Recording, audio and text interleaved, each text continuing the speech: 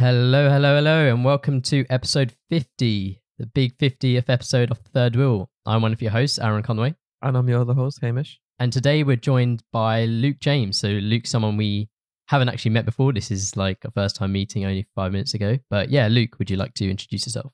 Yeah, so I'm going into my final year studying politics at the University of Warwick. I'm also the sport editor of our student newspaper, The Boar, and I run a couple of podcasts as well. So I'm kind of here, there, and everywhere at the moment. But yeah, lots of different things to definitely talk about today. And congrats on making it to 50 episodes. Yeah, thank you. I don't know if anyone was a betting person. I don't know if they would have betted that this moment would have came. I don't even know if I would have expected us to get to 50. No, I just think that the moment that we put the money down for it, I think that we weren't going to stop, and that was it. Yeah, I guess so. Once we had to like buy equipment and all that, I guess we were like, okay, we got to do it now. But yeah, so I first heard like about you, Luke. So the Boar was always something at Warwick. Actually involved in the Boar from first year. As one of the societies I joined, I think I joined the marketing team. I initially did want to write about sports, actually. I think at the time they didn't want to. I just wanted to write about Man United, if I'm honest.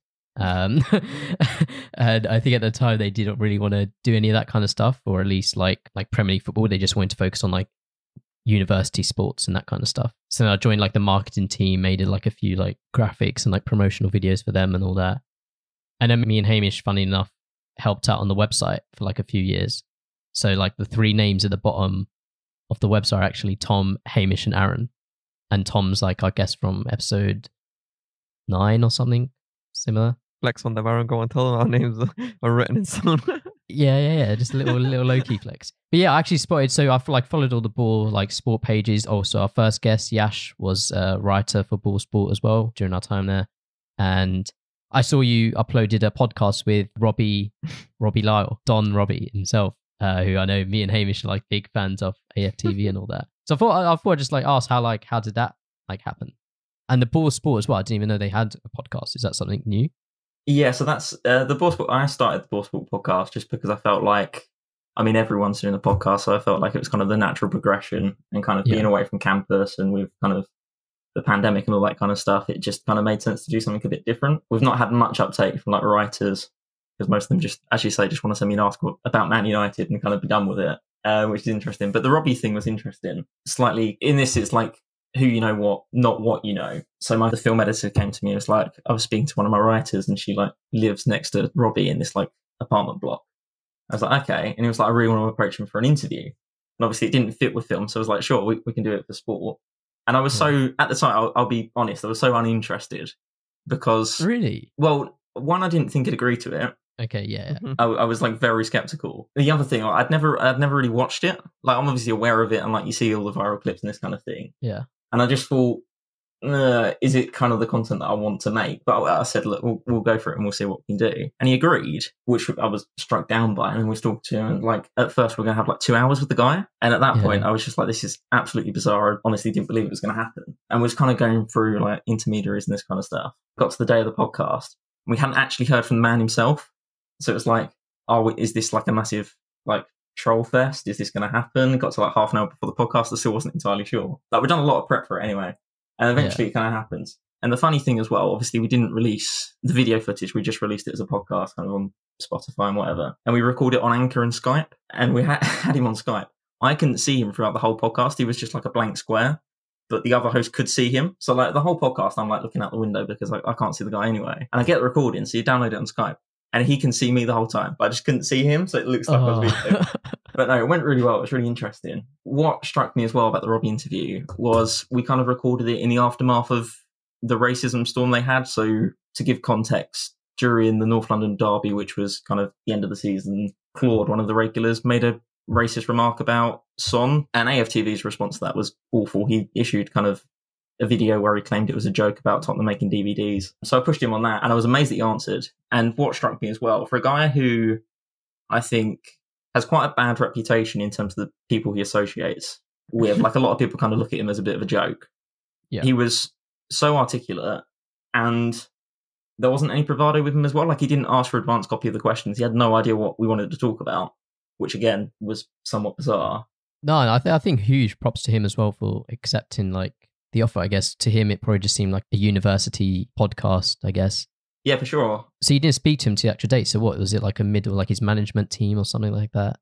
A bit. So it was mainly the neighbour, and then it was like Okay. someone from AFTV, and then eventually it was Robbie. But like the first contact that we had with Robbie, so I sent him the Skype link, and he just appeared in the chat, and I was like, oh, okay, this is real then.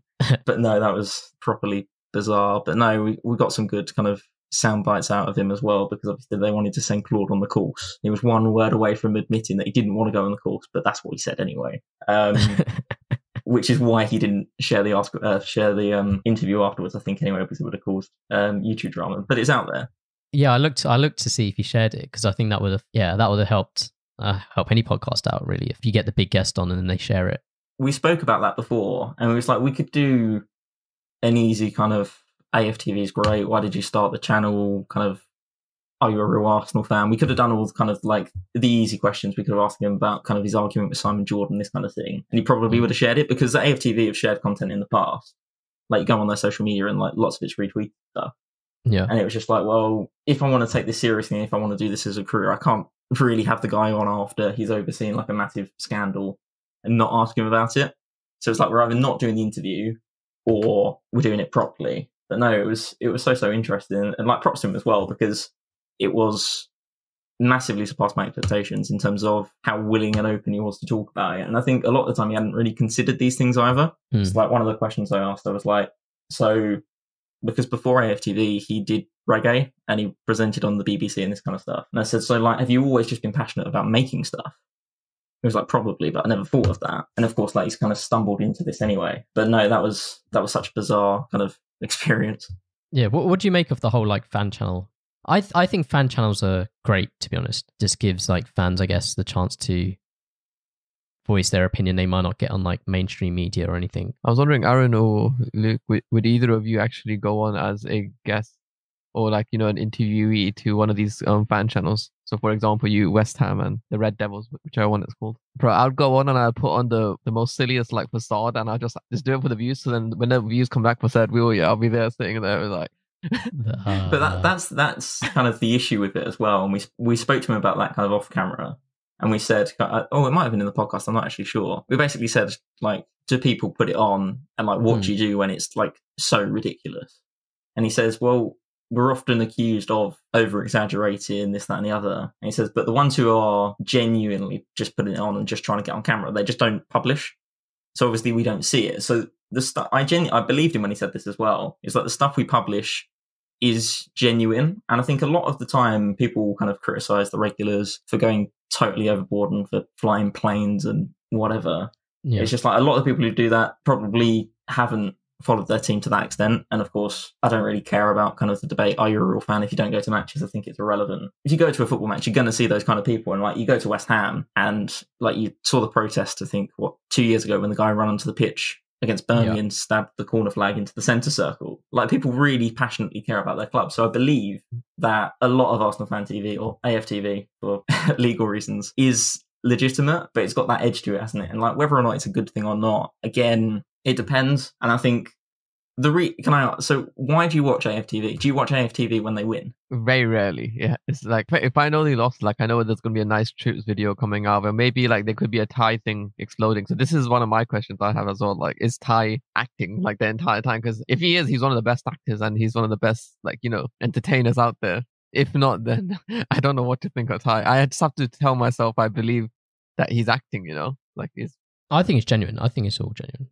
Yeah, like as Luke said, like these guys, I know the amount of money they've put into the club and the amount of money they spend to go to these games home and away. I do see it as like it's their life pretty much for some of these people. And even now it's like their career. This is Robbie's full-time job, I assume, and probably even a lot of the people that have become famous from AFTV. It's their career now as well. Wait, Aaron, do you watch it when they win or lose, or both? Probably lose, right? I probably only watch it when they lose like an embarrassing game. That's the thing as well. And if you look at their channel and you look at the most viewed videos, it's all when they've lost. It's all when kind of someone's having a huge blow up about Wenger. It's kind of not qualifying for the Champions League. It's getting knocked out of Europe, this kind of thing. It's very rarely positive things. So it's like, and that's the thing as well. That's why people are uncomfortable about it, is because people like to look at football fans. And again, there's an element of kind of people watch AFTV because they like to laugh at the characters, especially rivals as well. People like to look at Arsenal and go, yeah, they're a bit rubbish, aren't they? And like being Man U fans, obviously, kind of, there's an element of that. You obviously don't want to see Arsenal do well, I assume. Yeah. And again, it's like Man City lose, and you'd enjoy that. And again, Tottenham lose, and I'd enjoy that as well. And that's like a big part of the thing. And it's kind of a self kind of reinforcing cycle where you have people flock to the channel when they lose, and then the channel was accused of profiting from Arsenal being rubbish. But I genuinely believe they'd still be there if it hadn't blown up. But it would just be on a lower scale. It would just be like the other fan channel. So there's one for West Ham called Hamish Chat, which is totally different. They do fan cams and stuff like that, but they do content throughout the week. It's on a much lower budget. They don't really have sponsors. They get like 50 quid a week from One Football. And they're there and they've got like a decent following on YouTube, but it's like nothing major. It's like thousands, not hundreds of thousands. And they still do it because they love what they do. And again, like I make podcasts and not many people listen to them, but I still make them because I enjoy making them. So I do believe that the characters on AFTV are invested. I just think it's embellished. It's like, I've never walked, and again, there have been some pretty terrible West Ham matches, but I've never walked out of a West Ham match and said some of the things these people have said. But again, you stick a camera in front of someone and you ask them the right kind of questions, and then you get that response, don't you? So again, it's exaggerated, but people enjoy it. And that's the thing, like, you can't be overly critical of something that so many people enjoy, whether or not it's for the right reasons or not. So I think mainstream media may be the first to kind of criticize it, but then the other people may be just there like watching it for entertainment, because if you're not an Arsenal fan and you support and you watch football, you're probably going to be there like, oh shit, this is going to be a fun watch for this evening. Like, I think a fair few of us know what we're getting into when we're watching it. Like, we don't really care. We just want to watch, have our laugh, and then carry on with whatever we're doing. Of course, you're not watching, whether it be AFTV or Red Devils or whatever channel, for high-level analysis, are you? You know what you're going there for. And again, it's like, when you talk about the mainstream media, people kind of talk about Sky presenters, they're talking about Neville, they're talking about Carragher. And of course, these are ex-professional footballers. They're friends with people at the club. And especially with the Arsenal people as well, you have AFTV who've been very critical of Arsenal top to bottom, like the board, successive managers, lots of players. And again, and this is what Robbie said as well, he was like, yeah, lots of people watch it because, and kind of like our best or most viewed content is when we do badly. But these same guys who are often accused of just being like doom merchants, when they win, they're ecstatic. And like, even though there's players that they don't like as footballers, there's lots of players that they absolutely adore. And like, you only have to look at when Sanchez was kind of at his kind of peak at Arsenal. They were going crazy for Sanchez. But of course, people don't remember that because that's not the content that you go to AFTV for. You go to AFTV when they lose 2-0 to Stoke, is the difference. So like, and again, you were talking about self-driving cars 2 weeks ago by the time this is published. Yeah. And like, obviously, when they crash, more people are going to talk about them because people want to say, well, let's not do that because that's a terrible idea. But of course, it's just more high profile, isn't it? It's like Arsenal lose, you watch AFTV, Arsenal win, not really that bothered. And someone I'll mention as well, I probably wouldn't say this to his face, but Roy Keane is the TV equivalent of an AFTV. Like, I can't remember which Manchester United game it was, but when he basically said that he'd punch De Gea or whoever it was sensational TV. But I was watching it thinking, like, this wouldn't look out of place on a fan channel. And again, that's not to discredit fan channels. It was just so far away from kind of quote unquote mainstream media that it was just ludicrous. And again, he was saying these ridiculous things. And again, in that match, Manchester United were pretty bad. I remember watching it thinking this is not good. And again, it was kind of juxtaposed by Spurs. Again, that was the context as well. It's like Spurs aren't very good and you still look pretty bad defensively. And De Gea had a shocker. But it's just like, this player has done so much for your club. And you're standing there saying all these things. It was just breaking the norms of journalism. And that's why people like watching Roy Keane. Because Roy Keane is like a TV guilty pleasure, isn't he? It's like, he's on Sky and then you kind of have him, and you have him next to Carragher who will do the proper analysis. And then you have Roy Keane who just like firing abuse mainly at Manchester United players, or, I mean, particularly Paul Pogba is kind of his favourite one to pick on, isn't it? And again, that's not to discredit Roy Keane. People like it, people watch it. Yeah. And with Roy Keane as well, it's an act, isn't it? That isn't Roy Keane. That's not how he would normally behave. It's embellished. Do you think? Yeah, Roy Keane is that kind of character. I have no doubt. I have no doubt that's what he really thinks. But he sits there, and again, we all have this opportunity, don't we? We can all sit there and think about what we say. And again, we do this when we make, like on my podcast, we make predictions. And I think, what will get people talking? So I think I wrote an article where I said that, and again, this wasn't that controversial, but I said the new Seattle NHL team will win the Stanley Cup before 2030, and they only join the league, I think, next year. Mm-hmm. And things like this, like you get people talking about it, don't you?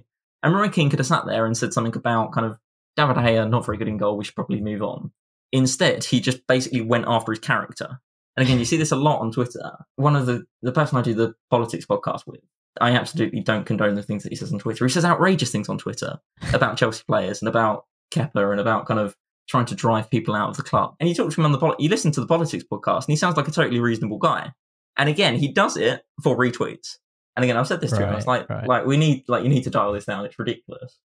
And again, people make that decision, don't they? It's like, how far are you willing to go? And again, it's like, what are you trying to achieve? If you're trying to bring attention or trying to be a success in one way, then that's fine. It just depends what your goal is. And like, as I said with the Robbie interview, like I wasn't willing to do the whole, how much do you love Arsenal? Are you a real fan? Do you regret some of the things? Like, it was just pointless. Like, we needed to ask different and important questions. And I think if people are going to take the Boar seriously, then we had to.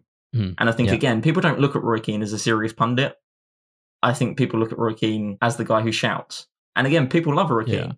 So it's a winner, isn't it? Like, people aren't going to forget him. And it plays off, and again, it kind of plays off his character on the pitch. Because if Roy Keane sat there in the studio and was like very kind of methodical and very kind of straight-laced, people would go, well, where was the kind of crazy Irish footballer who just stormed around the midfield and was this like brilliant, scary captain? Like, he's got to recreate that, otherwise he's no longer Roy Keane. He's trying to keep that memory alive. So yeah, it's interesting, isn't it? It just depends where you want to go. You see the difference between like the official Sky Sports and fan TV stuff, like the stuff on YouTube is, I feel like you can connect more to the YouTube stuff compared to like for example, the Sky Sports and TV stuff. Because the Sky Sports and them they're like, I guess, out of touch kind of in a sense, because they were players, they've been professional their whole lives. Whereas the fans there, you can at least relate to them a little bit. So when Troops is saying some stuff, you can at least, find it like hilarious, or like, oh, bro, I used to get bullied in school for being an Arsenal fan, or, I used to be able to bully people, blah, blah. Like, you can relate to it in that sense. Whereas in terms of football, like you may have the same passion for a club, but I don't know if you can relate to it. At least for me, that it could be different for both of you, but I don't know, because relatable, yeah, because they're a fellow fan and you haven't been a footballer. But then I don't know, I'd rather listen to Gary Neville like speak about Man United than I would some like random fan. I think as well, it's about people sounding like you. And again, you can relate more to people on, we'll use AFTV as the example, because they are real people. They're not there to look good on broadcast television. They don't have to play by those rules. And again, you think about how you feel after watching Man U lose. You're going to be annoyed. You're not going to be happy about it. And then you kind of watch the coverage afterwards and you see Gary Neville sat there and just say, well, it's not really good enough. Kind of Wan-Bissaka needs to attack more, kind of whatever it might be. And it's like, yeah, that's true, but it's not really what I'm looking for on like an emotional level. And you look at these characters I keep calling them characters. It's not because I think they're acting, it's just because, I don't know. But it's just like personalities. Yeah, like you see the personality in them, don't you? And TV, it's all about kind of the mode in which you receive the information. And again, Robbie has done a documentary about racism in football. He's had a TV series, which to be honest, I wasn't aware of at the time. And it doesn't it's not the same, is it? Because you're playing by different conventions. Yeah. So it's like one thing that works brilliant on YouTube, you then kind of transfer it across and it's a bit weird. And one of the examples is kind of Spencer Owen, they had him on Sky quite a lot. And it was like this attempt to bridge the gap between YouTube and TV to bring people back over to TV essentially. And it's just like people looked at it and it's like, why have we got some YouTuber on there? And again, people just try and put them in a box. And I think Robbie is kind of, because of how big the channel was grown and how influential it is kind of grown beyond that. But a lot of people kind of then just get kind of cast into this group and it's like, this is what you are, this is what you do. And it's about kind of trying to move across those things. And I think a lot of the time TV looks at the success of YouTube channels and what they achieve, try to recreate it, but it's too professional. People want something different. And that's why partly podcasts are so successful, because you can sit there and watch it listen to it whenever you like. And YouTube is so interesting because you can do the same. Staying on topic of YouTube, we recently found out that Jeremy Lynch was the greatest player of the Arsenal Invincible squad at the time. I only know like bits and pieces of this. So for those who don't know, Jeremy Lynch is part of the duo from the F2 Freestylers, which I believe is the biggest football YouTube channel. But anyway, a video came out recently on Twitter where Jeremy Lynch, I don't know how much of it was like a joke or how much has been serious, but everyone took it serious and then made him like a meme, where he said that because he used to be in the Arsenal academy when he was younger. And then he said he was told at the time he was the best player they had at the club on the ball, but off the ball, he was the worst. And for that reason, apparently he was released, which is ridiculous. You're not going to release like an academy player just because they're bad off the ball if you're so good off it. But there's been a lot of controversy with him for quite a while now. I guess he's not a very likable person in the YouTube space. He was related to the Wembley Cup a couple of years back. There's a series called the Wembley Cup. It's basically YouTubers kind of creating up a football teams, kind of all created by this guy called Spencer. Has his own team called Hashtag United, I think.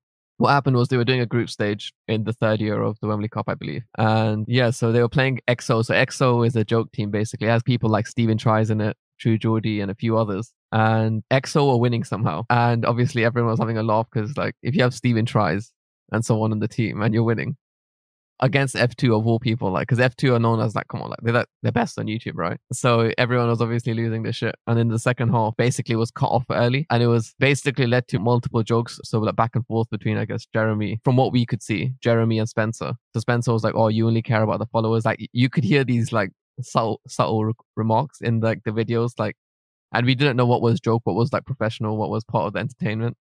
And then on the last thing, when I think F2 won, Jeremy Lynch in the post-match interview goes on the mic and he says that's what happens when we play with referees that aren't on Spencer's payroll, drops the mic and leaves. Yeah.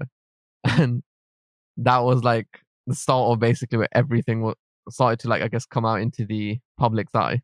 So I think it all started kicking off after the Stephen Tries happy hour interview, and he just was openly speaking about it. And that's when everyone started giving out all this information that basically not F2 as a whole, but usually Jeremy Lynch was more tough to work with than anything. But then an email was sent by someone who was working, I guess, close to the like official referee team, and it basically says that the referee may have been a fan of the F2 or something, but they were getting so annoyed at how much they were being dickheads to them in the game that he said he's going to cut the second half short, and he cut it at 13 minutes out of 15, and then everyone else was told to clear the stopwatch or whatever. And then obviously Spencer didn't know, but Spencer was obviously fighting alongside the F2, but he obviously took a lot of the blame because F2 just weren't having it. Then there's obviously a lot of other things attacking Jeremy Lynch's character. Jeremy Lynch no longer has Twitter, so on. Even though it was for charity, etc., like it seemed like basically they were just going around flaunting and just trying to like be dickheads at the end of it. Yeah, Luke, do you know much about any of that? Yeah, the issue. So what happened, like kind of Hamish has covered, and the accusation that the FT made was that Spencer was bent and was trying to rig the tournament, and this was the last one. I think there was either 4 or 3, and Spencer's team, Hashtag United, had won all of the previous competition, so everyone was like, well, this is clearly rigged, which of course Hashtag United profusely kind of reject. And the referee stopped the game 2 minutes early, and kind of that meant that they lost to EXO, which as I watched at the time, it was really funny, and I just thought that was quite amusing anyway. By the sounds of it, the ultimate story is Jeremy is just not very nice to work with, and again, like, you have, whatever you do, whether you're at uni, whether you're in like full-time employment, whatever, you're going to come across people who you just hate working with because they're a bit of an arse. And it kind of, that is what it is. But it was just funny as well. And kind of the major controversy that came out of it was obviously this 2 minutes. And it then emerged that the referee cut the game short by 2 minutes because the F2 were horrible to the referees. And again, I referee on a Sunday. Kind of, I've done men's football, I do kids football, whatever will pay me more, essentially, if I'm being honest. And you get that a lot. And I tweeted this, I think, yesterday. It's like, as a referee, the only way you get any respect is if you do your job properly. So, like, I've had games where I've been, like, vociferously abused by both teams at very important... So, like, especially kids football. So, whatever team's losing, you're going to get stick off of, the parents, especially from... So, when I referee back in Essex, East London. A lot of games are actually in East London because of the league I played in. You get a lot more abuse from the players. So I'm still in Coventry now. In Coventry, it's mainly the parents. It's not so much the players. Okay. And you get this stick, and it's like whatever team's losing, essentially. So if you have a game that's like 1-0 to one team, then it switches to 2-1, then it switches to 3-2. Like, you're just getting pummeled from both sides, whatever you do. And kind of the parents, when it gets high scoring, get really, really into it. The players get really into it, and they act like it's the World Cup final. In reality, it's the Coventry and Warwickshire Youth Football League. Let's chill. Yeah, and like, you get more and more into it. You get to the full-time whistle, and obviously, pandemic, you shake everyone's hand, you walk off, and like everyone's super happy. And most of the time, and to be honest, I think I'm quite a good ref anyway. I'm quite kind of confident in my decisions, and I explain stuff, and I just don't take any nonsense. Yeah. Like, especially when I do kids football. If a kid swears at me, I just book them. Like, I give them one. I like bring them over. Whatever I'm going to do, I bring them over. I say, look, this is unacceptable. Do it again, I'll book you. And then normally they turn around and call me a twat or whatever. So I just book them, and it's really that simple. And then kind of you end the match, and everyone's happy because you've refed a good game, and it's fine. And you just need to be able to take it. And this ref, kind of in this example, has just totally lost the plot. And what's happened, and I say this as a referee, what has happened is he's looked at it, even though he's an FA accredited referee. And again, that's not a high bar to set, because you could do a 6-hour course and be an FA accredited referee. It's not difficult. Has just sat there and thought, this isn't a real game of football. This is kind of a fake tournament for YouTube, or kind of just a small tournament that doesn't really count for much. Yeah. It's just gone, look, I've had enough. And again, that's totally wrong. And what I think is even worse about the situation are the other officials who cleared their watches. Yeah. That's unacceptable. That's not okay. Yeah. But that's what happened. They've just looked at it and said, yeah, I'm done with it. And that's really bad, because they're there to do a job. And yeah, it's just disappointing to hear that kind of from a referee's perspective. And kind of, there was a video that they released on Spencer's channel where his brother Seb said, look, well, I always thought referees were honest, and now I feel like, does Howard Webb give more penalties to Man United? And as a referee, that's really disappointing to hear, because my perspective is, I honestly could not care any less who wins. I'm essentially here to run around for an hour, go home with 30 quid. That's as much as I care. It's fine, whatever. And part of the job is taking the abuse, and that's a horrible thing to say, but it kind of has to be in your temperament that you need to be able to handle that, because if you become a referee and you're rattled by a 16-year-old calling you a tosser, then it's not going to end well, essentially. And I feel like that's what happened. Like, he's just at the end of his tether with the F2, and he's just called the game early. I still can't justify. I haven't finished the final video that I think I need to watch on it. I think the email about all of this owning up, I'm like, as we were saying in the earlier this episode and previous episodes, like, one bad egg is all it takes for everything to be seen in a bad light. And there's like nothing. It's not easy to repair that, you know? Like, it's just tarnished afterwards. Yeah. The upshot of it is, he just didn't respect the competition. And again, I'm not trying to defend the referee who did it or any of the officials that were complicit, but I'm absolutely sure that if it was a real game, kind of in inverted commas, they wouldn't have done it, because they would have felt that it was more serious, and kind of like they would have cared more. Ultimately, they just didn't respect the competition, and for the sake of 2 minutes, it's just, that's the thing, like 2 minutes. And again, as a referee, part of your job is about kind of handling the tempo of the game. And so, for example, I did a kind of adult county cup semi-final. And whenever you get into the latter stage of the cup competition, people get so into it, and they bring fans, and it's just a bit crazy. And like, it normally gets quite violent, essentially. So the way you manage that is just by booking someone in the 5th minute for shoving someone unnecessarily. And then people tend to calm down. And it's about game management. And I can't remember the footage from the EXO game, but like, if a team is so badly on your back, you just need to do something that's like, no, I'm just not accepting this. It's just like, it was just ridiculously managed. And again, it's like, it could have been that simple. It was just a case of like a massive PR own goal. Yeah, I think people just need to chill out, essentially. I think that's the moral of the story. But yeah, I wanted to move on to, we were talking about like the referee maybe not doing his job, and Hamish mentioned like tarnishing a reputation. Lionel Messi.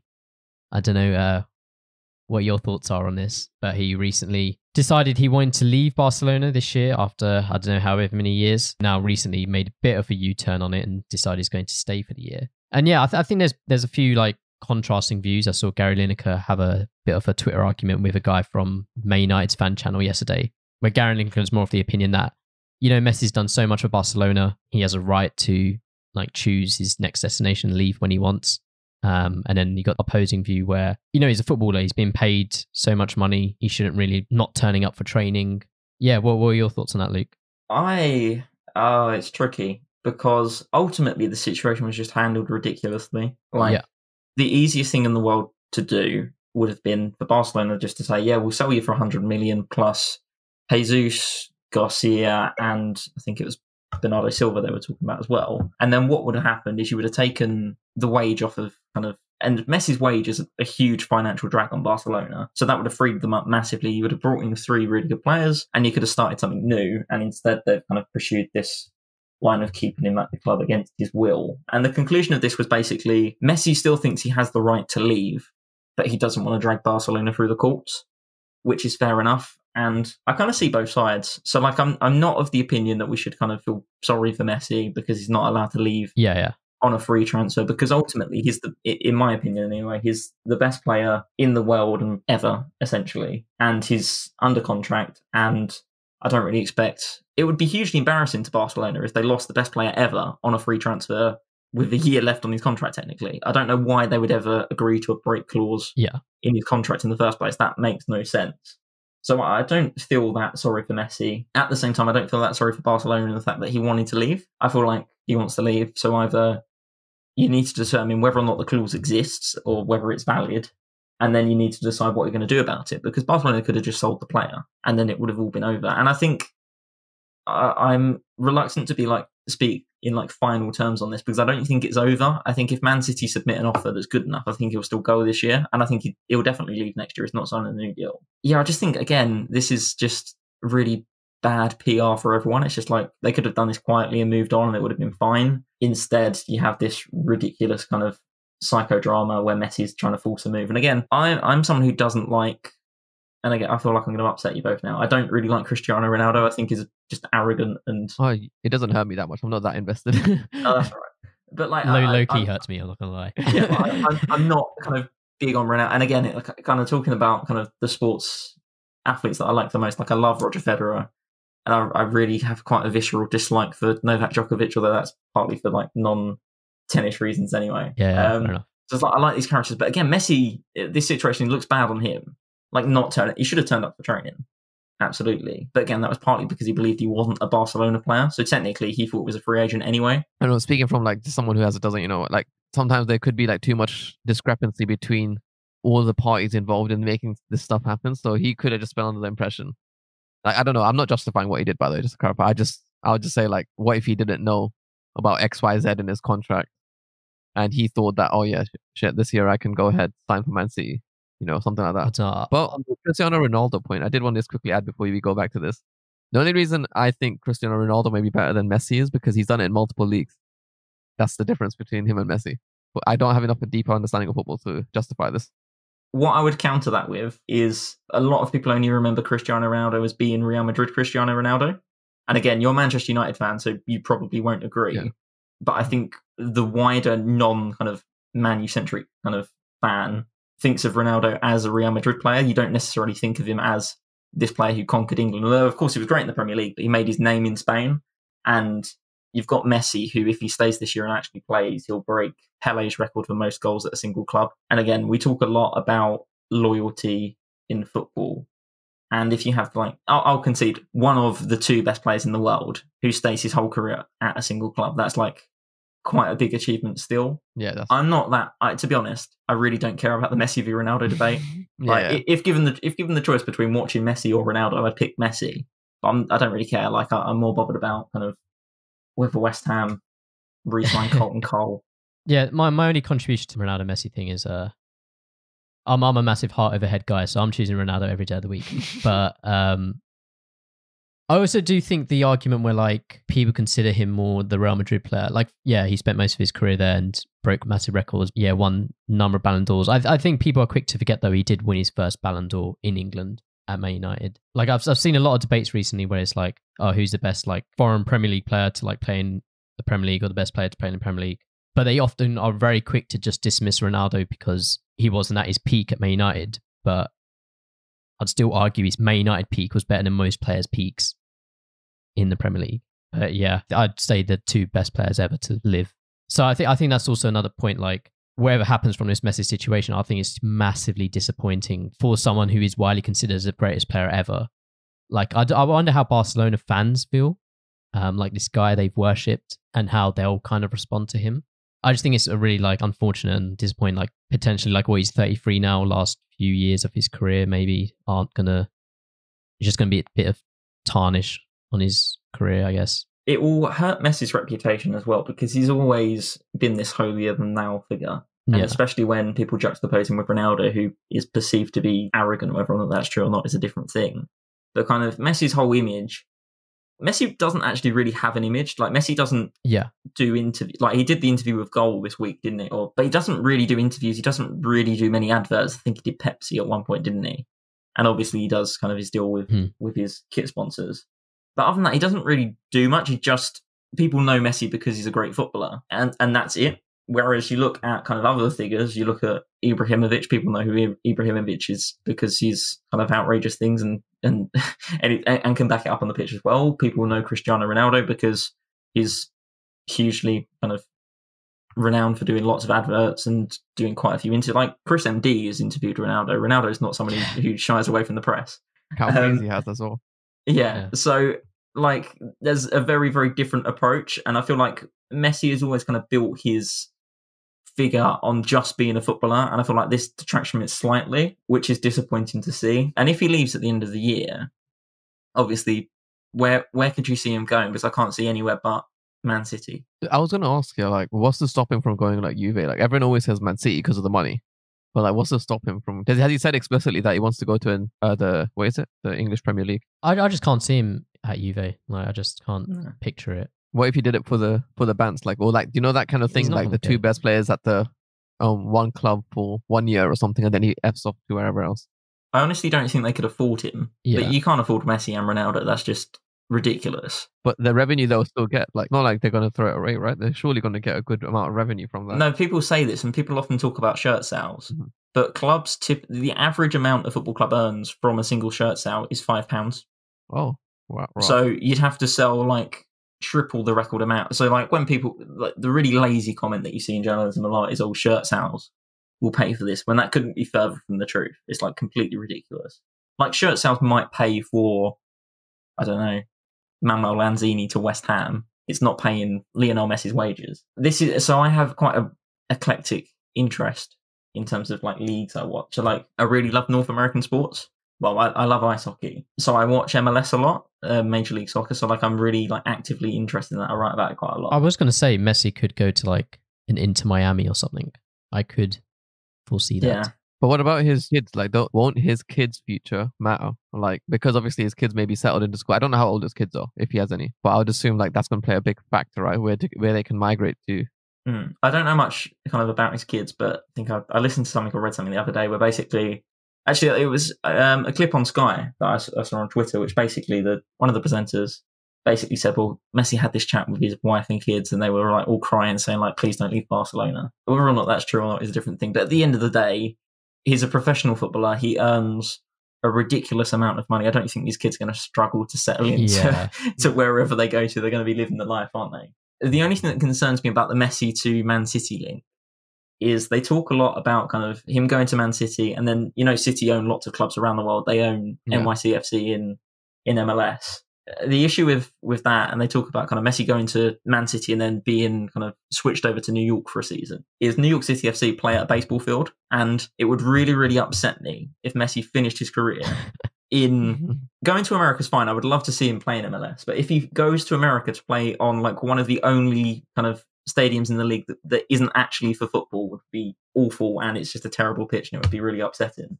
But no, I think the Messi thing's interesting as well, because it shows how big and complicated kind of the law side of it is. I've been trying to get an interview with, and again, this is just because we know him, one of the guys who runs like Watford's legal team.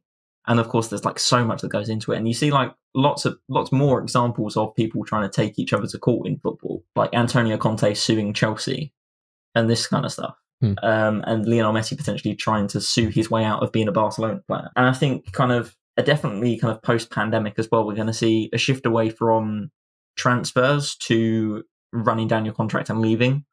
I think that's going to be something that we're going to see more, because people aren't going to want to pay the transfer fee. And again, it works for the players as well, because if you don't pay transfer fees, players typically get a better signing on bonus anyway. So if you leave Manchester United so like Ander Herrera left on the free, I think, didn't he? Yeah. He would have got a massive signing on fee at Paris Saint-Germain just because they didn't have to pay a transfer fee. Yeah. And I think that could be something that's quite interesting as well. I think, what do you think of like the accusations where Messi kind of just throws a strop when it's not going well? I think there's something to that. A quote I saw as well was like, Messi is afraid to go to a different league because he's always had it set at Barcelona. He's always been like, he was the wonder kid, then he was kind of the next best thing, and then he was the best thing, and he still is the best thing. Like, he's always been the centre of attention at Barcelona. He's the captain, and kind of he's often accused of running the show at Barcelona, which I don't believe Messi runs the show necessarily. I think he has a massive influence there. Well, you would do as the best player. Yeah. But what I don't like is when people try to blame Messi for the fact that Barcelona have gone downhill. I think the only way you can blame Messi for that is the fact that his wages are too big for Barcelona to be able to afford a squad that actually works. Yeah. Did they not like buy like Griezmann and like Coutinho and all this stuff? So like all these wages also impacting them because they basically, as far as I'm aware, like I'm not too familiar with the Barca squad, but aren't those like very expensive wages that they have going on there as well? Yeah, no, definitely. But Messi's wage is it's like 500k a week, I think. Something is in that kind of region. Right. So yeah, like the difference between a Messi and a Griezmann is huge. Like like a club the size of Barcelona would expect to spend 200k a week on a player. As soon as you start spending like 500k on a week on a player, that obviously becomes hugely problematic if you're not winning. If you're winning Champions Leagues, it's not so much of an issue. But if you're not winning it, it's kind of drains resources away from elsewhere. And people look at Barcelona and they say, well, and again, the investments have been quite bad. Like Antonio Griezmann hasn't been very good for Barcelona. Luis Suarez is now 33 and they're desperately trying to get rid of him. Like Barcelona's not been particularly run well. To answer the question about kind of is Messi spoil in the sense that he just kind of quits when they lose, there's definitely something to that on an international level. This is a guy who's retired from his national team twice. I totally agree. He looks ridiculous for doing that, and that's just silly, to be honest. Like, he retired after losing the Copa America and then retired after losing the World Cup final, and that's again, it's just silly. In terms of club stuff, I think it's different with clubs because Messi there's no like divine right in Barcelona that means that they have to have Messi for his whole career. And like numerous times Messi's kind of agitated for a move and they've just given him a new contract. I think this is the first time he's actually been serious about leaving Barcelona. I think before it was, I'll just go for a wage rise. And I think now he's genuinely just wants out. But yeah, I do agree with you about kind of retiring from international teams. I think to do that twice, both of the times because the team isn't very good, is not a great look, is it? No. And again, as I say, I would pick Messi over Ronaldo personally, but a series that we did, I always say we when really it's kind of I did it.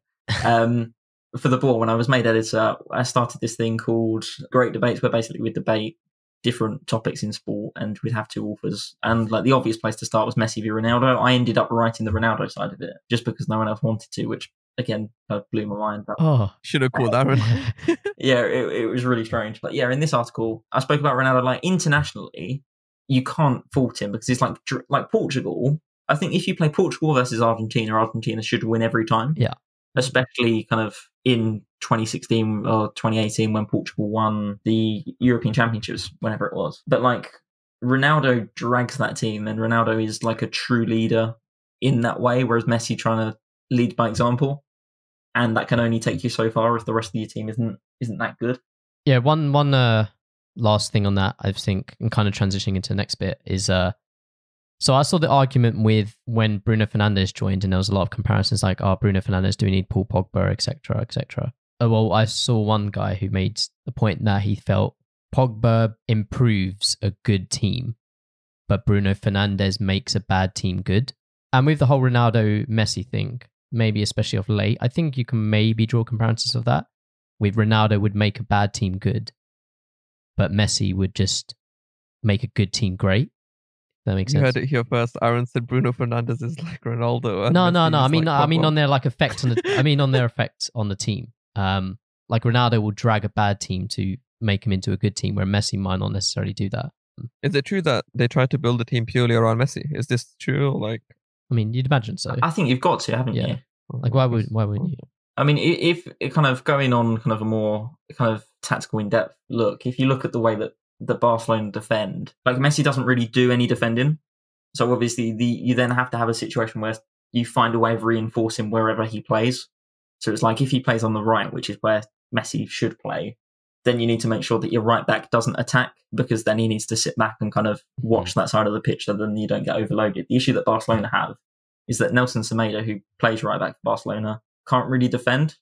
So you have a situation where Messi doesn't defend, Semedo doesn't defend, and then you're really in trouble. And the classic example of this as well is when you look at whether it be kind of you guys work in tech, like you need people who are good at different things.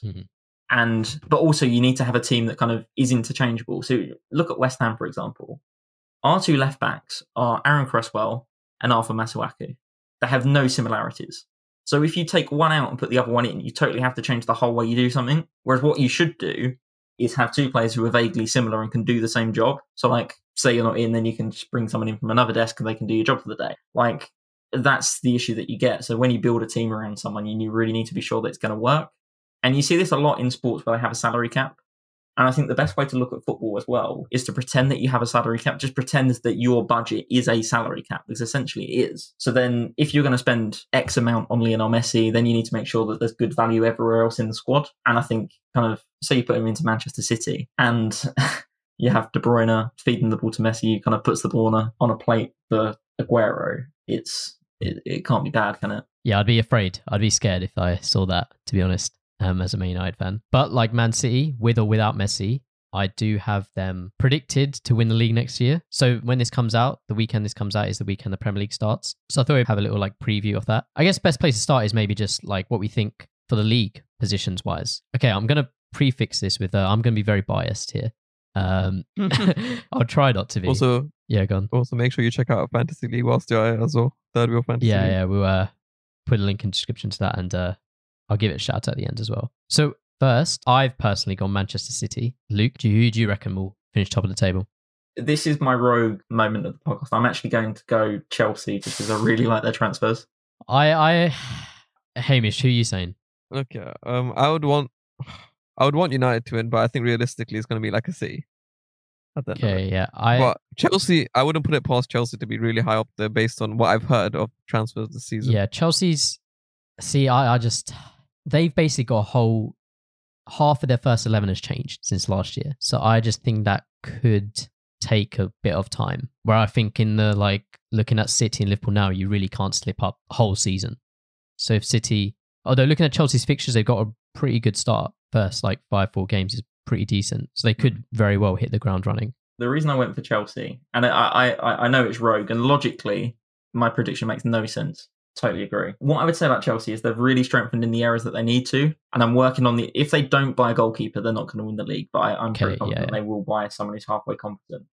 The reason I like the obvious two picks are Liverpool and City. I don't think Liverpool do it again because they can't be as good as last year or the year before, and they've not really signed anyone yet. If they sign Thiago, that might change, but they've not really done much. Obviously, they signed that left back, but he's not going to be first choice anyway. The reason I don't like City this year as well is obviously City were great last year, but they weren't on the level of a Liverpool. And you look at the Champions League where the wheels have kind of started to fall off for Guardiola. I'm just not sure they're going to have enough. I think this is going to be I think it's going to be the first time in a while where the top two aren't massively ahead of the rest. Yeah, I agree. Because I think Liverpool will get worse quite considerably, because especially with the congestion as well, because Klopp plays such kind of a high-paced style of football that is really difficult to sustain. And I just feel like Chelsea are the team out of kind of the rest of the pack that could challenge.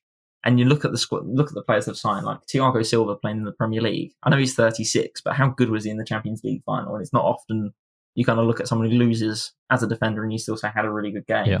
Timo Werner, who logically should be very good. I'm slightly afraid that he might flop. Kai Havertz, it's just a really, really interesting. It's like they're playing career mode, isn't it? Yeah, it's a bit unfair to be honest. I'm like, they missed out on one transfer window, so they've just decided, just to go ham this year. But I rate it just because, like, at least, so you know how we're just used to hearing all sorts of rumors.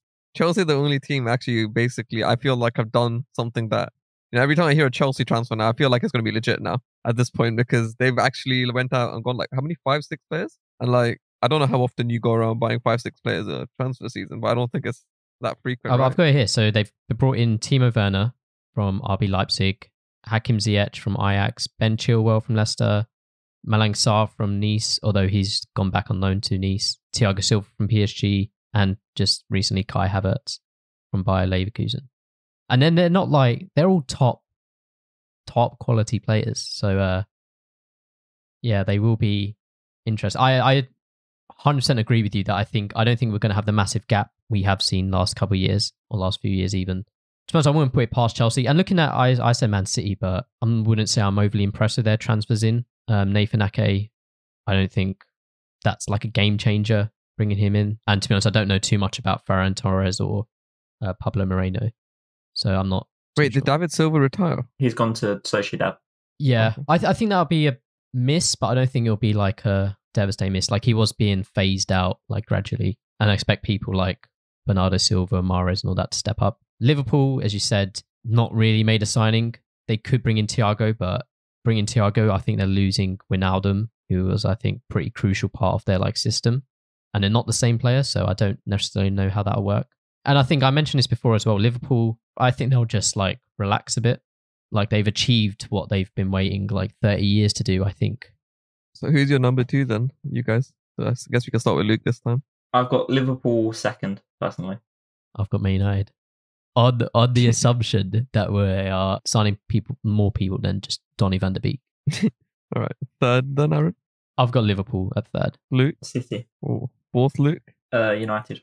Okay, I got Chelsea at fourth. So we got the same top 4. And I do think the gap will be like much closer. At this point, I think that's the obvious top 4. I think, well, saying Chelsea will win the league is definitely rogue. I think saying that Spurs or Arsenal would finish in the top 4 is not that far off, just because of the quality of the other teams. Yeah, Arsenal are a tricky one. I do feel like Arsenal fans, they might hate me for this. I think they're just getting a bit too overgassed at the moment. And they need first time, like, who are they playing first? Let me check. I was going to say, like, I don't think Spurs are going to scrape the top 6. I think they're going to come like 8th or 9th. I think like Wolves and like another team may do way better. Like, you know what I mean? Like one of those teams that just have pure, more heart, I feel like, more aggression. Yeah, so like Arsenal got Fulham first game. They'll lose like 2-1 to Fulham and it'll be back down to earth. Yeah, top 4. Would you have any objections to that top 4, Hamish? Anyone you can see getting in? Just the 4, not like 5th or 6th. Yeah, because personally, I wouldn't want Arsenal in there. Spurs, just because they have Mourinho as the manager, I hope they come like 8th or 9th. Otherwise, I'm not against like Spurs. United, like, I don't know, like, will they come top 4? Like, will we be let down? I don't know. I only can watch the highlights, so I don't have to put myself through. My point for Man United was we finished. It's a bit of a tricky one because we finished 3rd, and I think it looks good, like finishing 3rd, but realistically, we finished with the same amount of points we did the season before. And Chelsea and Leicester pretty much bottled it to let us in. We had a great end to the season. But having said all that, Pogba was out for pretty much the whole season, only played mostly towards the end. We will have Fernandes for the whole season now. Martial and Rashford were both injured for like 2 months each and still go over 20 goals. We've got Mason Greenwood, a senior player now for the whole season. And I'm still hoping that we'll get Jadon Sancho in, whether that will happen or not. I don't know. Actually, there is one thing I kind of disagree. I think, yeah, like, there's these 3 teams for some reason in my head that just like, I think one of these 3 is going to come top 4 and it's just going to be like, not rogue, but it's kind of be like, it's been a long time coming again. It's going to be like either Leicester, Everton or Wolves. I don't know why. I just feel like one of them are just going to take out one of the top 4 spots that you lot have. So speaking of Everton, what are we talking about, 5th or 6th? 5th, so I've got Spurs 5th, Arsenal 6th. Okay. And then I think best of the rest this season is possibly Everton. And I think the reason Everton might finish 7th is because they don't have to play in Europe. Whereas Wolves are Europa League, Leicester... I'm not sure. But Leicester are in, obviously, the Europa League. And I think that will be a bit of an issue. So I just feel like Everton's business is really impressive as well. Yeah. And it's kind of... I don't think he's signed yet, but by the time this comes out, he probably would have. Obviously, they've got James Rodriguez. They signed Allen from Napoli. And they've got Carlo... I still can't believe Carlo Ancelotti is their manager. Yeah, it's bizarre. It blows my mind. And I think I say this as a dissatisfied West Ham fan. It's just like, I look at Everton, like they are a similar stature of club to West Ham, and I look at them and I say, they've got Richarlison, they've got Ancelotti, they've got kind of all these great players. West Ham have got David Moyes, and it's just like, wow, it really does hurt to look at that. Yeah, I think Everton will be good. I don't think Wolves can sustain it this year. Yeah, same. I think it'll be tricky for them. I think with Wolves, they play such an interesting system that they'll have to be sussed out at some point. And we see this all the time. Like when teams come up and play a different way, people initially don't really know what to do about them. And I think it's going to get to the point where someone works them out. And I think Sheffield United, post-lockdown, it showed Sheffield United aren't going to be up there next year. They'll be all right, but they're not going to be in like the conversation for Europe for sure.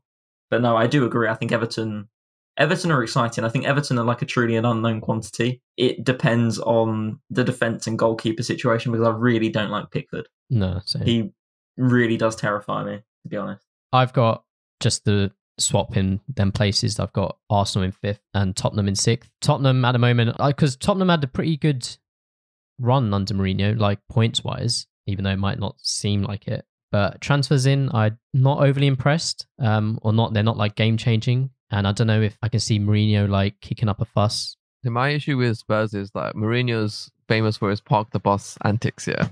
And basically, I don't think that with that Spurs team, I don't think it will ever work. They may still have some moments, some moments of greatness, but I feel like it's going to be more of a blow this season than for them to be like, as like you say, top 6 team. I don't know. Maybe it's my pure dislike for Mourinho at this point, but yeah. Yeah, and I think my like outside bets were Everton, as you said, brought in Alan of Napoli, and looks like they'll bring in James Rodriguez. And I've also gone Leeds as the surprise package. I think it'll be interesting to see how Marco Bielsa's football will plan out. And there's always a promoted team that does well. Funnily enough, it's normally like the playoff team that does well, not the team that wins the championship, I find. But yeah, my shout for that would be Leeds. Looking at relegation, I don't know if I have an exact order for like 18, 19, 20, but I think the teams around there, I feel like Sheffield will drop off a bit this year. I think they've, like what they achieved last year was probably no one was expecting it.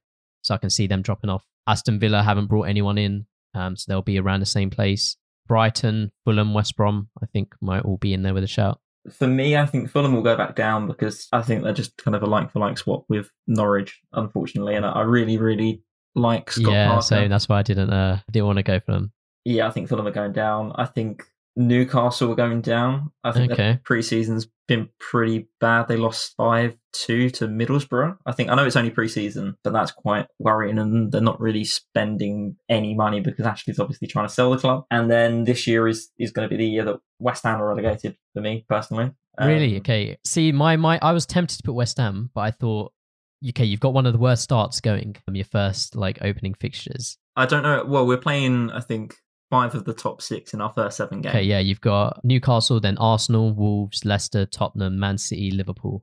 So we'll go into November potentially having 4 points at most. And again, I feel like I'm quite realistic with West Ham. I'm not infused particularly by David Moyes. I kind of look at him. Well, you'll have experience. I forget it was a Man U manager, wasn't he? Yeah, he's okay. He's a sticking plaster solution. I just don't trust him in the long run. And ultimately, the issue at West Ham isn't the manager, it's not the players, it's the owners. It's really ridiculously badly run. And I look at the squad, and we ended I don't know how closely you watched West Ham end the season last year, but we ended the season playing a 4-2-3-1. And again, we can criticise the defence all we like. The midfield double pivot is fine. That was Souček and Rice. Obviously, it depends if Rice stays or not.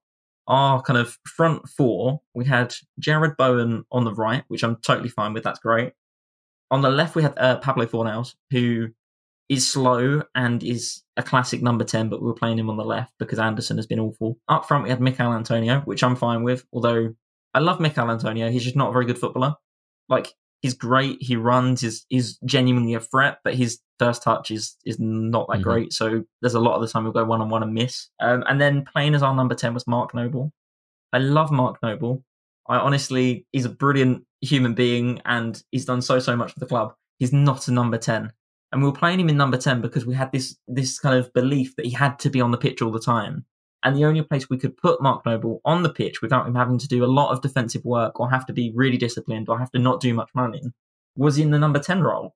And it's just, I just look at it and I just think, wow, this is really bad. It's classic David Obviously, Moyes. West Ham sold Grady Diangana to West Brom, who would have changed our attack. I'm writing an article about this at the minute for World Football Index. And it's like Grady Diangana's fast, skillful, and plays on the left. And we don't really have anyone who is fast, skillful, and plays on the left. And we sold him to someone who's inevitably going to be kind of our rivals at the bottom of the table. Yeah, I'm not too optimistic. Yeah, see, for West Ham, I was like, okay, by November, I could see Moyes being sacked just because it's such a bad start. And then you get a new manager bounce, and then you'll probably be all right. But touching on the Grady Diangana, don't pronounce that again. Yeah. I don't know how much, Hamish, you know about this, but nothing at all. So this, you correct me if I'm wrong, Luke, but this player was on loan at West Brom last year, I believe. Yep. Done really well, and he was expected to come back to West Ham and then, as you said, like transform your attack maybe. But you've gone and sold him to West Brom because you needed money, and now there's like basically West Ham hate the owners. So Karen Brady, David Gold, David Sullivan. It's quite funny. So within kind of the news breaking that Diangana was going to be sold, it was trend number 2 on Twitter behind PMQs. That was the only thing more tweeted about at that point. Yeah, people really hate the owners at West Ham. Really, really do hate the owners. And a lot of the time, people don't really get it. People don't understand like the angst with them. And it's because when we left Upton Park, the promise was that they'd take us to the next level. And I was a season ticket holder. And I never believed that the next level meant kind of challenging for the Champions League, or challenging for the Premier League, stuff like that. That's nonsense. No West Ham fan in their, of course, there might be people not in their right mind, but no West Ham fan in their right mind believed that we'd be competing for the Champions League. But the board promised, they said, we will be in Europe within 5 years. And since moving to the London Stadium, we've sacked a couple of managers and hired Moyes twice, and really struggled to stay in the Premier League. And the promise was, we'll take you to the next level. And that's why we had to leave Upton Park. And I don't know if you've been to a game at the London Stadium. I've been Upton Park a few times, but no, I haven't been London Stadium. Yeah, I wouldn't recommend it. It's really bad. It's awful. And yeah, people are just really devastated that like the owners have taken us away from a proper football stadium, taken us to an athletics track, and not really invested in the team. And it's just, the thing with West Ham is, I hope I've got this across throughout this kind of where my expectations lay. It's like West Ham fans don't expect us to win. And West Ham fans, even when we were in the Championship in 2012, we sold out Upton Park. We were selling 35,000 seats to watch us play Bristol City in the Championship. Like, that's not a problem. People don't mind being relegated. People don't mind West Ham being rubbish. But this notion of what West Ham was has kind of gone away quite significantly. And it's even silly stuff that, like, neutrals won't notice. So, like, if you look at our old badge, it had the castles on because that's what the stadium looked like. And I kind of get that they took the castles off. But they also put West Ham United London in, like, really small letters. And they were trying to get rid of the United bit as well. So, like, now on Twitter, we're just West Ham. We're not West Ham United. And it's things like this that really annoy people because it's like, we're not West Ham London. Like, not like a PES Pro Evolution Soccer team. Yeah. No, exactly. And it was this branding exercise. And one of the criticisms of the new stadium is like, there's just lots of tourists. And again, that's not a criticism of people going abroad and watching football matches because it's something I'd like to do. But kind of when you make these big promises and so staggeringly under deliver, that's when you come into an issue. And it's like, if you promised at work that you'd have a program finished and it'd be the best thing ever within 2 days, and then you kind of sent them back a Word document saying, sorry, I tried my best. Like, it wouldn't go down well, would it? So ultimately, they're just not very good at running a football club. They owned Birmingham City and they got them relegated. And they tried to get Birmingham City Council to build them a stadium. And yeah, it's quite frustrating, to be honest. And there's lots of rumours about kind of Red Bull West Ham. And again, that would be kind of not great either, for obvious reasons. But to be honest, it's moved so far away from what West Ham was that for lots of people it's like unrecognisable. Like, I used to go with my dad and he won't go anymore.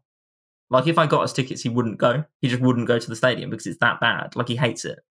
And this is someone who supported West Ham like all his life when it was like back in the day kind of thing. And it's like, wow. So like, this is how far away it's moved. If we go down, I think we could be kind of a Bolton situation. Really? Honestly. Yeah, no, I do worry because, well, we moved into the stadium partly because we were going to make all this extra money. We're going to sponsor the stadium. We're going to do all this. The stadium, we've been there, I think this is the 5th season. We don't have a stadium sponsor. We're still sponsored by kind of a betting company. We lost our best player in Dimitri Payet. We lost Marko Arnautovic to China. We didn't support kind of the best manager we had in kind of recent history in Slavan Bilic, and now we're not buying players because we can't afford them. So, and again, the big criticism of the owners as well is Eze just joined Crystal Palace from QPR for 20 million. He posted worse numbers in the Championship than Diangana, wasn't kind of perceived as being as good as Diangana in the Championship. When we sold Diangana for less to someone who we're going to be competing against, it's just kind of a real shame what's happened because West Ham had the opportunity. And I do genuinely believe that when we moved, we had the opportunity to be kind of like best of the rest. We could have been always in the conversation of being 7th or 8th or 9th. Yeah. And that would have been fine. I would have been perfectly happy with that. It's just not gone to plan. So the Diangana situation, because we're from like a pretty much a town away from each other. So I've got like a lot of West Ham fans, grew up with a lot of West Ham fans. So my group chat, like most of my friends are West Ham fans, and they were going off on all of this stuff. And I don't know too much about him because I was a bit confused because I saw it, everyone complaining and everything. And I was like, surely what's all the fuss about? If West Brom have bought him, can't be that good, can he? Like surely when top clubs, like the amount of fuss that's being kicked over this player. Or is it more just because you're selling him to West Brom, a rival, like in your kind of position? Yeah. It's also the fact that we've not replaced him. So the idea is that we sell him and we might bring in a defender, but we don't really have anyone on the left who succeeded. Like Felipe Anderson's our club record signing. And I can't criticise kind of the owners for not spending money at times because they spent, I think, 36 million on Anderson in 2018 and he's just not done well. And 24 million on Pablo Fornals and he's been all right, but he's not a left winger. And people are really excited about Diangana because this is a kid who'd like played for the academy since he was 12, had broken through at West Brom under someone who previously managed West Ham. And I don't know if you would have seen this, but lots of West Ham players have spoken out since he left. Yeah. So Mark Noble did a tweet saying that I think it was sad, angry and disappointed. Jack Wilshere commented as well, didn't he? Yeah, Jack Wilshere said something about going to a club that respects him. There were a lot of players like across the team. Robert Snodgrass tweeted. And West Ham players don't normally speak like that. And I think, and again, I've spoken about Mark Noble kind of not being an attacking midfielder, which is definitely not. At the closing ceremony of Upton Park, and it still hurts to say that, there's quite a famous clip of him saying, "This club ain't run like a circus anymore." And I quote him verbatim. And for him to then come back a couple of years later and then to criticise selling a player is quite something because he's Mr. West Ham. He never criticises the club. He's always, I think you can tell with Noble that he doesn't necessarily agree with what's happened, but he's always just trying to keep us together. And I think this is the first time he's publicly kind of gone on the record as saying, yeah, this isn't good enough. So yeah, when you have the players, and again, there was an article on the website. So we played Ipswich and we beat them 4-1. And after the game, they spoke to Sebastian Haller, who wasn't good last year. They spoke to Haller and basically they was talking about how Diangana had given them a number of assists in that game. And he said, yeah, I'm really looking forward to playing with him. It's going to be so great to have this relationship, all this kind of stuff. I'm so looking forward to him giving me more assists. And then 2 weeks later, we sell him. Yeah. It's like, yeah, there's issues at play, I would say. Yeah. Well, he's one of the players I've got down as a player to watch for this season. Also in there, you said it as well. Easy, was it Easy? Eze. I've also got Alan. I think maybe not a lot of people might know about him because he's played abroad, but I think he'll be someone who I think will be really good for Everton. And any players you think in particular people should watch out for? Oh, so my rogue one was Diangana. I wasn't expecting to go into a rant. So he's one to watch. Calvin Phillips. Oh, Calvin Phillips, yeah. He'll either be really good or just quite uninspiring. People go, well, yeah, he did it in the Championship. He's not that good anyway. I'm genuinely excited to watch Thiago Silva because he's not the kind of player that normally comes to the Premier League. Like, he's a huge name and normally it's the other way. Like, big names don't come to the Premier League. They come to the Premier League and then leave once they're a big name. Another kind of one I would say that I've just thought about as well is Phil Foden. Because if he plays, people talk about Phil Foden in glowing terms, but he's not really played. Like, he's played 76 times for City. That's a lot. That's more than I thought. Yeah, but a lot of them are off the bench. So it's not like he has that many minutes. And of course, he made his England debut kind of last week. So yeah, I think he could be quite interesting. Yeah. What about any shouts for Hamish as well, like Player of the Year or Golden Boot? Yeah, I don't know enough players. I'm trying to research at the same time you guys are speaking, and I was thinking about questions to ask, but I'm like so dumbfounded by the things that are happening because I'm like 5 years out. The Player of the Year. If we're going by my predictions for the league table, I think KDB's the obvious shout. If I think City's going to win, I think Bernardo Silva as well. I really rate him. I think he could step up massively, especially with David Silva gone. I don't know if Pep's going to make Phil Foden that guy or maybe move Bernardo Silva into that position. And then my heart is telling me this is Paul Pogba's time. Whether that'll happen or not, I don't know. And Golden Boot, Man City, I think, I don't know, they spread the goals out quite a lot. Pep's rotation. Aguero's going to get goals no matter what, but Man United, I think it's quite similar. Martial, Rashford, Greenwood, they'll all share the goals. Bruno as well. So I think I'd probably go with the Timo Werner or Aubameyang. Timo Werner will be interesting to see if he's like a Shevchenko or a Diego Costa. So Golden Boot, I went Timo Werner, but again, that could either be the obvious pick or the worst pick in the world, depending on how he kind of settles in. Player of the year, I didn't really know. I went De Bruyne because he's kind of my favourite player in the league, and I think he's probably the best player in the league. I think, yeah, I'd say so. He's just so good to watch, and even when Man City aren't good, people rave about De Bruyne. So he's whatever happened, he's definitely going to be one of the contenders. And again, like, he came back from a really serious injury, didn't he? The season before last, he didn't really play that much. I think he played probably 10 times. And last year, he kind of didn't miss a step, did he? So yeah, I think he's such a good player. Maybe something you can touch more on Hamish. Fantasy Premier League. I don't know, Luke, if you play it. I do. I'm kind of in a rebuild phase, but yes. Okay, cool. Any like Fantasy Premier League tips or players that you've chosen maybe that people should have a look at? There's lots of quite good value defenders.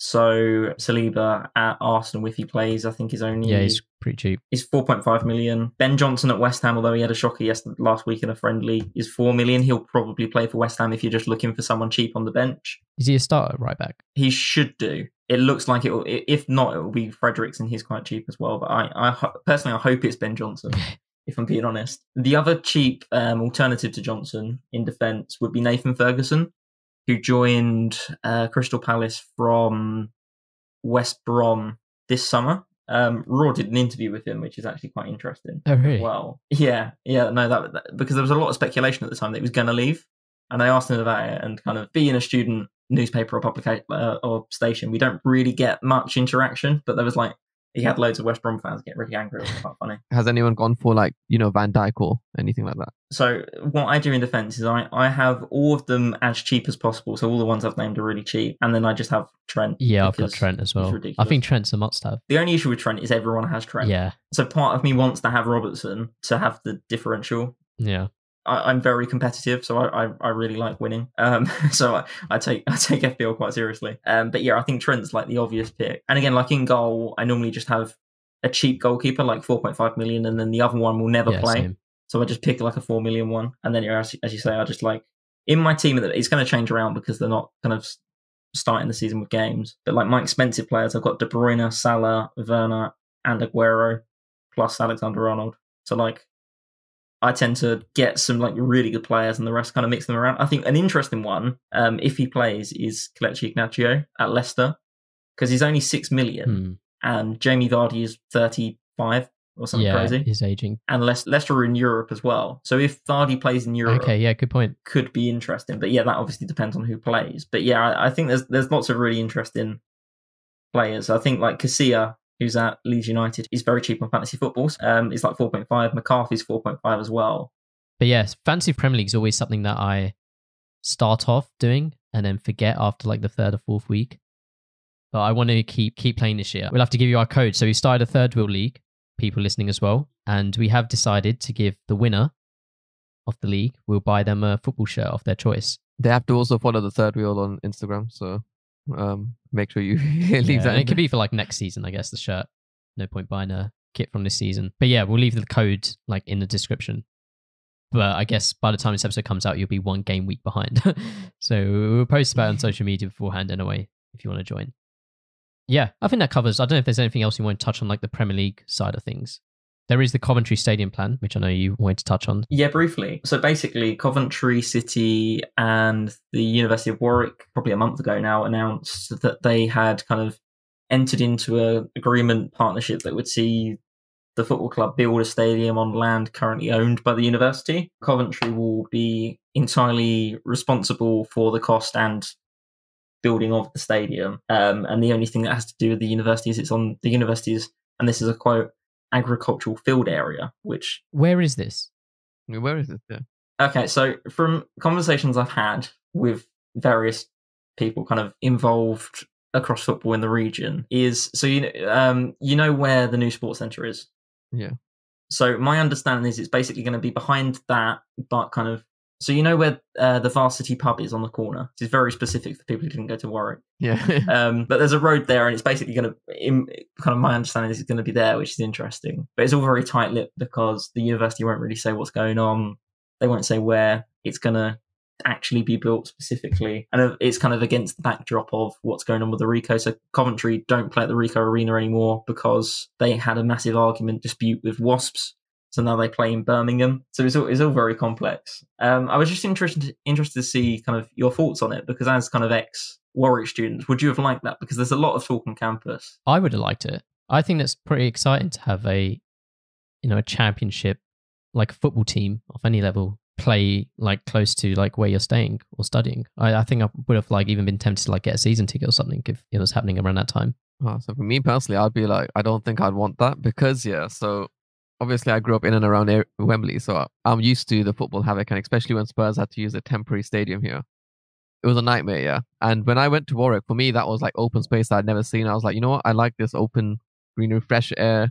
You don't get that in London, right? So like, I was like, whilst I'm here, I'm going to enjoy this. Yeah. So if they're taking away more like open space and stuff, it's just making it more like, which is not obviously there's good reasoning behind it. It's just like, from my point of view, I'm like, I wouldn't want to go to a place that's football busy as well. Like I like being, isolated and cut off from a lot of the world in that Warwick bubble.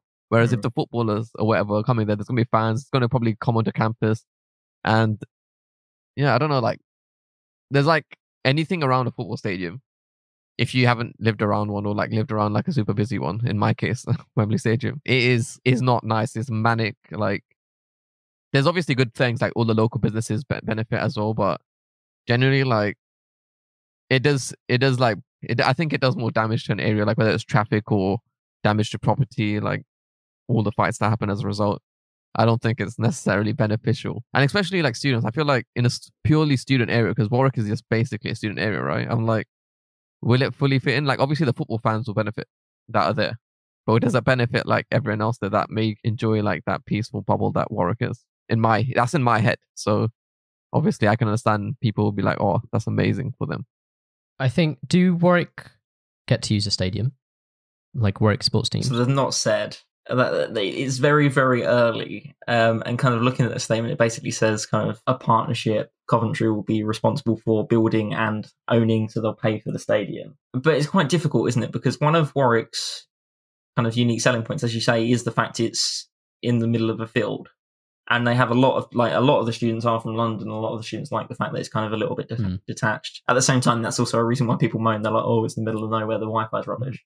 So it kind of goes both ways. Yeah, but it's tricky. I think the university would have to get something else out of it, because if it's just money, people will turn around and just go, "Well, Stuart Croft's bought another car," or kind of whatever it might be, or the accusation. So I hope the university kind of does something extra with it as well. And kind of another story that came out as well at Warwick is they're using the accommodation to host athletes for the 2021 Commonwealth Games on campus, and we sent them a Freedom of Information request, which they basically just swatted away and wouldn't tell us anything.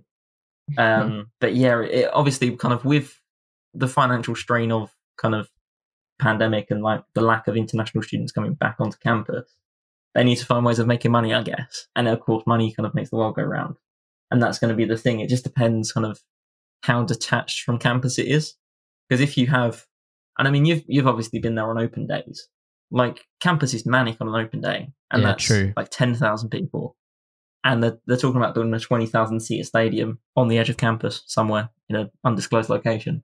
So yeah, it depends on like the transport links, how people get there. Because if it's like very detached from campus, because they're talking about building like a Coventry version of the DLR, if that happens and they just like drop the fans straight at the stadium, nobody can really complain. But obviously if it affects people getting to lectures and everything, then it's like, yeah. And you have to remember the parking restrictions will get worse, and parking around Warwick is already a hassle for those of you who drive. So if this happens, yeah, like living in an area that is basically purely locked off on event days, you can't park practically anywhere. People are just, renting out their driveways. So here, if at Warwick that happens, it's going to be more of an issue because people can't park in Canley and so on. So, and because the students can't park on campus, there's this massive, unless they've changed in the last few years, which I don't think they have. Yeah, it's just going to be a massive havoc. I don't think sometimes the implications of a football stadium or any massive event venue nearby is understood by a lot of people, especially at the scale. And then obviously my one's the extreme case because it's 90,000 seats. But I don't know, personally, I wouldn't want to live anywhere near that again. One thing as well I didn't like about Warwick was just the amount of building going on. It just, it was horrible. So in one point, I'm kind of like, okay, another thing that's being built on campus. It's more like construction area. It's just doesn't look good visually. So I'm like, but having said that, I'm also not studying there at the moment, so I don't really matter. It doesn't matter that much in terms of what it looks like. But also, probably most of our listeners know this about already because I've said it about a million times. But when I graduated from Warwick, I went to San Francisco to work, and I went for a year, and I went to go see an MLS game. And LA Galaxy with Zlatan Ibrahimovic was coming over to play the San Jose Earthquakes, and that game was actually held at Stanford University. So I like traveled to Stanford University, and then they had like I need to check what the capacity was, but they had a stadium on campus because like university football, American football, there it's like every university has like a massive stadium, and I just thought it was like really cool, like going to the university and these university students having like a stadium on campus where these like footballers would come to play. Like say Coventry in the FA Cup get like a Man United or a Man City, and they come over to like Warwick campus. I think that would be like pretty sick.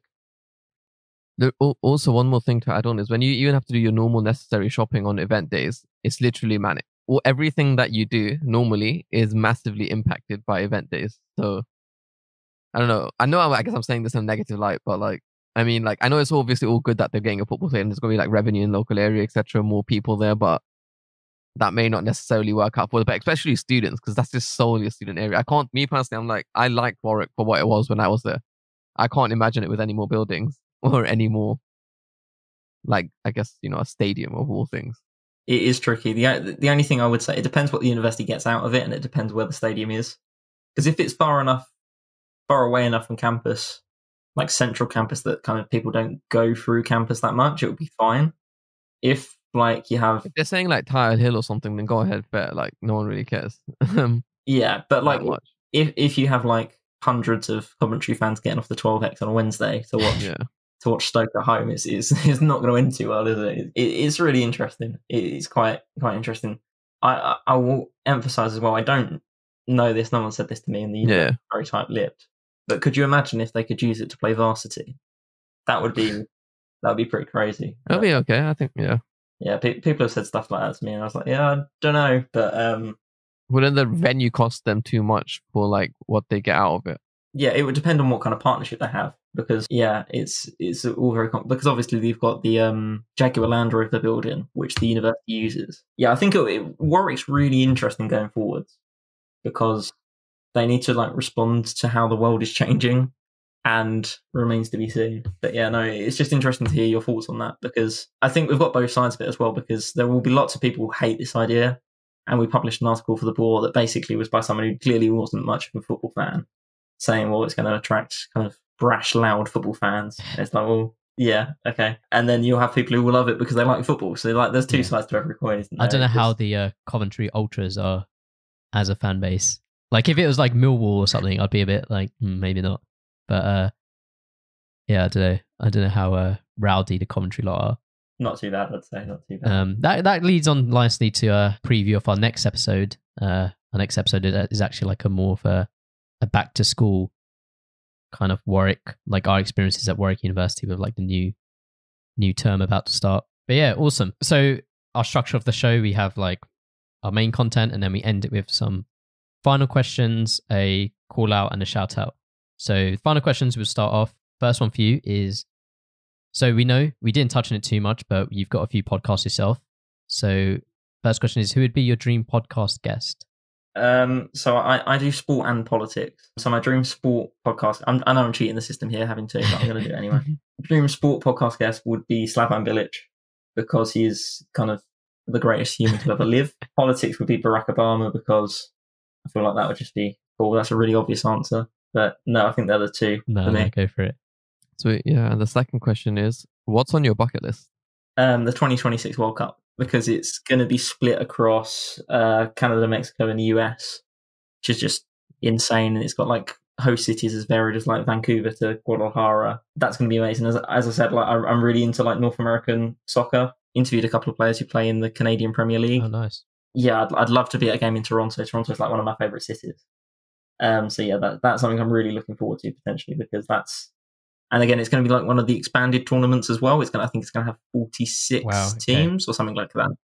So it's going up a level as well. So you're going to have really random countries, not random countries, but like lower quality kind of in terms of football countries at the tournament. And you play the tournament on Football Manager, and there's like really bizarre matchups like that. I did a game where I was Canada and I was in a group with Japan and New Zealand, but there were like proper random countries like taking part, and it's going to be so good because it's going to bring so many people together. And like you look at it and it's like US, Mexico, Canada. It's like literally a whole continent. So the football should be really good because there'll be so many more teams qualifying. Like Jamaica will probably qualify, and they'll have like Leon Bailey playing, and Canada being the host, they'll have Alphonso Davies. Yeah, I was going to ask, did you know about Alphonso Davies before he became who he is now? So I watched him play left wing in MLS, and people always talked about him as being good. People didn't really expect him to be that good. He's a huge success story. The player I'd watch as well, kind of from a US-Canada perspective going forwards, Weston McKennie. He was at Schalke. Yeah, he's going to go to Juventus. He's such a good player. He's a bit like Declan Rice, but slightly quicker. So yeah, I think he's going to really burst onto the scene. But there's loads of really good players in North America who will come over and break through. So yeah, no, it's growing really quickly, really quickly. Third question. This is a question we ask every guest we have on, and that is, what has been your most memorable third wheeling experience? So that's like if you third wheeled someone or someone's third wheeled you. I don't really have any, to be honest. I don't know. I listened to last week's 2 weeks ago podcast, and again he gave that answer, and you seemed pretty disappointed. What I would say is I went to what was it? It was a Saracens match with my best friend and his girlfriend. I just sat there, and I ended up basically being the bar service. So that's more than enough. Yeah, but yeah, something like that. No, that's a good sign if it's a struggle to come up with a story. That's good. Yeah, the next section is a call out where you can nominate a bunch of people if you'd like to hopefully come on the third wheel in the future. So yeah, go ahead and call anyone out. Sure. So I'm going to call out my friend who I do the pre-match pint with, Callum Ison. He's like a social media guy at ITV. Went there straight out of sixth form. He's a great person to talk to because he's like into like. Wait, is this the guy with views on Twitter that you don't agree with? Is this thing? Okay. No, I wouldn't put him on the podcast because I don't want to put with you. But Callum's very brand friendly, although he has to, because he works for a major TV company. He has to have the whole views not thing. Yeah. I mean, he tweets about politics quite often, and the amount of kind of like hardcore kind of Brexiteer people in fires going like metropolitan liberal elite media kind of hate the people. It's quite funny. So no, he's great to talk to because like he's kind of works on the YouTube side of it. So again, like his interesting perspective is like into football, into kind of politics and music, that kind of stuff. So yeah, he's the person I'd call out. Yeah, awesome. And last bit, shout out. So we can all just like shout out anything we want, really. Luke, anything? I'm going to shout out the best food in Coventry. Taste Vietnam is quite frankly the best food in the city, and of course the city of culture next year. I'll give it a brief profile. Next year. So it's the 2021 City of Culture, which again, interesting. And this restaurant is like the highest rated thing on TripAdvisor in Coventry, and it's literally got like 3 seats and a really dodgy like table. It's mainly a takeaway, but it's really good food. So yeah, that's my shout out. That leads me, Aaron. Yeah. You know what? He's gonna have to shout out now, like 4 episodes in a row, probably. So I'm gonna shout out my TripAdvisor. Then I do have a bunch of Lem Indian and fish and chip places shouted out on this, so you should be good to go. And in another episode, I do discuss which other places on campus that you should probably go to. So I don't know. It's probably coming out a few weeks after this, so stay tuned. I guess follow Third Wheel on socials, etc. But yeah, my TripAdvisor will be in the description. I've been trying to get through more London places slowly but surely now. So yeah, go ahead on over that way. Cool, awesome. I'm going to shout out just our Fantasy Premier League. We will be like 1 game week already in, but if you want to join it. As we said earlier, that we'd winner of the league after the end of the season we'll buy you guys a shirt of your choice. You can have like a name, a number on the back. The code we'll put a link in the description, but the code is IXX9I7. If you want to join, yeah, give us a follow on like all the social medias as well. But yeah, I'll give that a shout out, and also a shout out just to Ole Gunnar Solskjaer and the boys for the new season. Hopefully it all goes well. And nice meeting you, Luke, by the way. It's been a really good episode. really informative to someone like me who doesn't follow football that much or sport. No, thank you. It's been really good to come Yeah, on. and it goes Really without enjoyed saying it. as well, like, go check out like the Boar Sport podcast, the Boar Sport as well, and your 2 other podcasts I've got here, Midfield Politics and Pre-Match Pint podcast. So links to all that will be in the description as well. So yeah, as Hamish said, thanks again. Yeah, I think it's been really great. Hopefully everyone enjoyed it. And I guess we'll just speak to you next week. Sweet. Have a good day, everyone. See ya. Bye. I remember